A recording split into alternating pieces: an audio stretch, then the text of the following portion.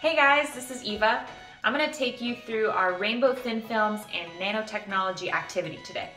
So the supplies you're going to need are clear nail polish, black construction paper or sketch paper, and a disposable container. And make sure that you can dispose of it because you're not going to want to eat out of it after this, okay?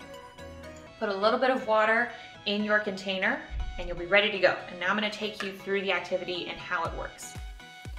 All right, so now that you have your water in your disposable container, you can put one end of your strip of black construction paper into the water so it's completely submerged. Then you can take your clear nail polish and add some drops into the water. You can either use the brush that comes with the clear nail polish like I'm doing in this video, or you could use an eyedropper if you have one of those hanging around. As you add the drops of nail polish into the water, you'll be able to see that it spreads out into a film on the top of the water.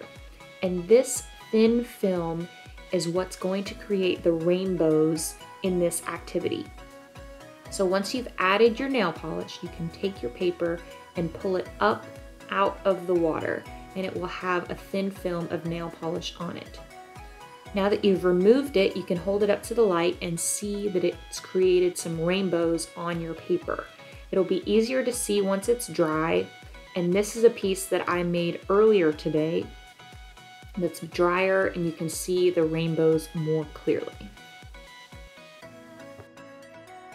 Okay, so now you've seen how the experiment works, and I would encourage you to pause the video here and do it yourself, or if you want to rewind and follow along with me, you can do that also. And once you've done that, you can go to the end of this video and there's going to be some challenges for you on how to change the experiment a little bit. So I want you to read through those challenges and write down what you think is going to happen. How's that going to change the experiment? Are you going to get different colors? What do you think is going to happen?